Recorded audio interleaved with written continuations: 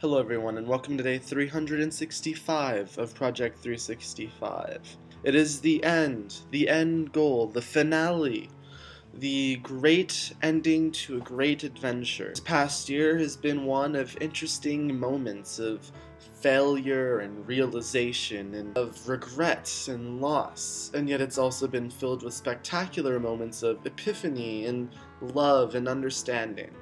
You guys have seen me from my worst to my best. You've seen me at my lowest, at the happiest points that I've had over the past year. You've heard numerous rants about why our life sucked. You've also heard me compliment our existence. But that's the one thing that was a recurring theme throughout all of last year. The fact that it was all me. And that explains a lot why last year didn't work.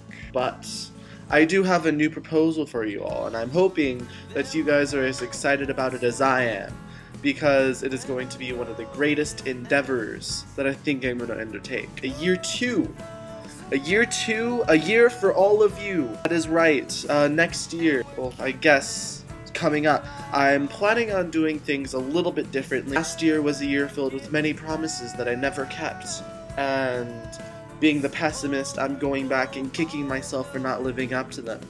I'm going to do my best to live up to them now. Are you guys ready for the new journey?